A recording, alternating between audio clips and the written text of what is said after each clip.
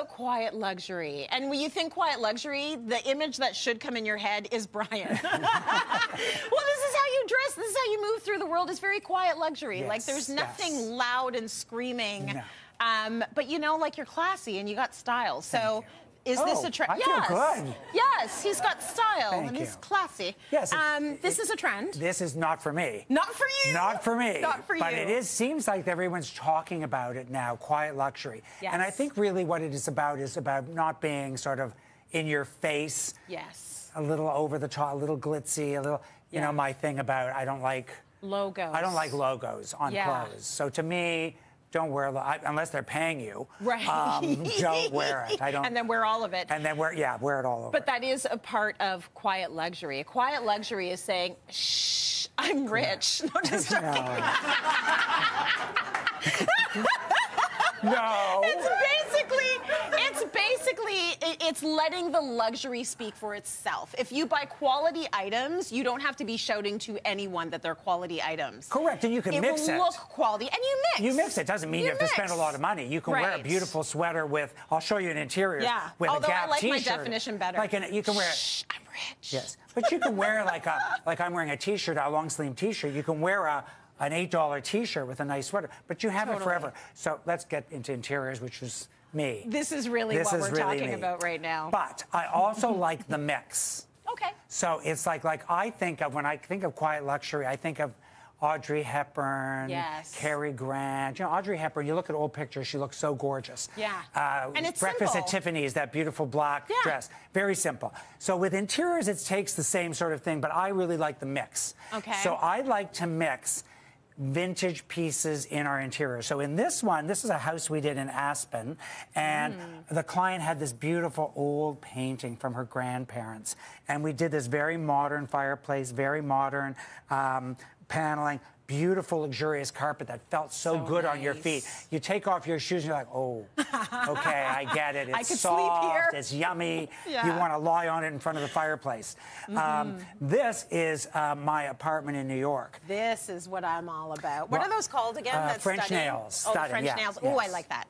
So one of the things I did is I had this really fabulous Greek vase. Beautiful. But I put it on. I bought an IKEA shelf. I couldn't wait for the contractor to do it. Yeah. So I went to IKEA and we had extra wallpaper. This is all linen wallpaper, and I glued the wallpaper on it and I mounted it myself. And look how beautiful that looks. I'm so proud of you. I know, it's shocking that I did anything myself. He did a DIY. I still sit there.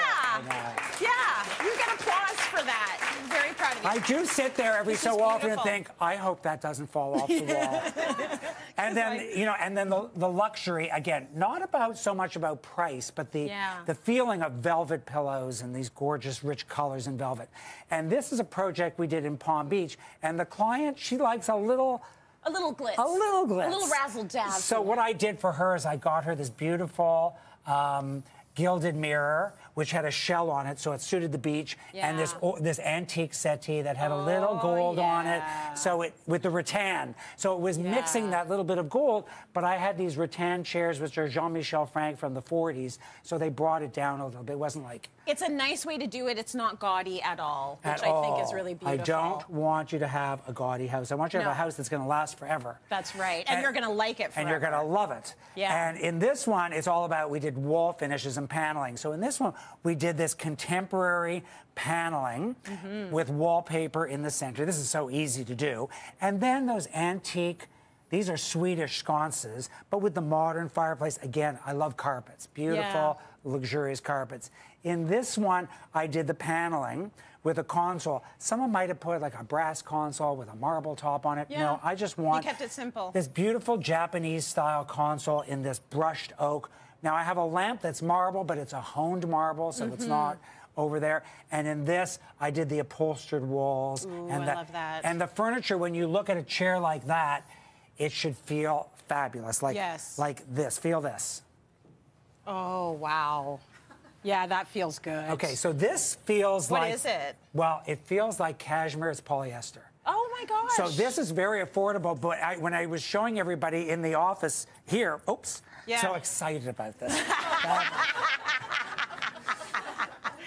Did I go to the right one? You did right. But look at this also. Pleated, this beautiful pleating for a pillow. So it's about layering, it's about understatement, it's about, you know, mixing quality and having fun with accessories and lighting. There's so many ways to do it in your decor. We might have to do another episode. We're going to have to do another segment for sure, but I love that you're the embodiment of